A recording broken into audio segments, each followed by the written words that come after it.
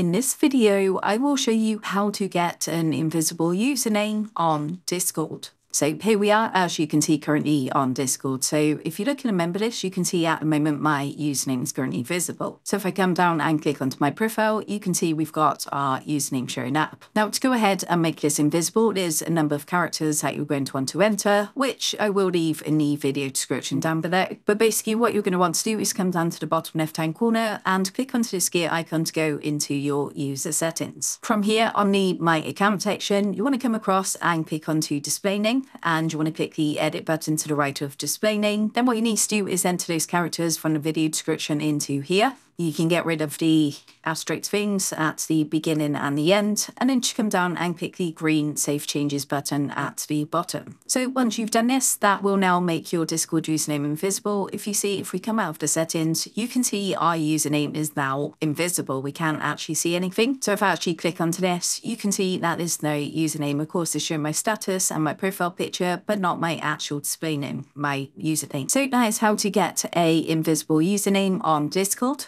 I hope this great tutorial did help you out today. And if this did help you out, I would really appreciate it if you was to consider drawing down below the video, leaving a like, and also subscribing to the channel.